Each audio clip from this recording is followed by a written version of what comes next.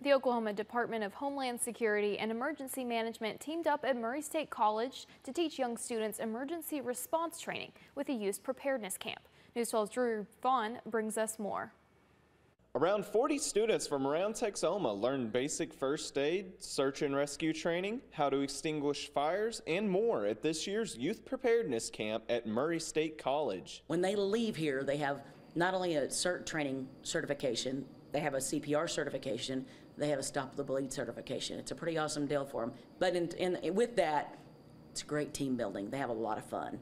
Tracy Bender with Oklahoma Homeland Security says this is how students get the skills they need to save lives and handle emergencies. Skills that are already saving lives. At school, I was walking into a classroom and a lady right behind me had fainted and she started seizing up. So while all the other people were pointing and, you know, kind of like covering their mouths, I was down there with my bag, putting it under her head, keeping her feet held down, putting ice on her, making sure she was okay. And then we got the ambulance there. One of them even saved his own mother's life. They went rock climbing, and she had slipped. And when she slipped, she fell, and she had really hurt herself.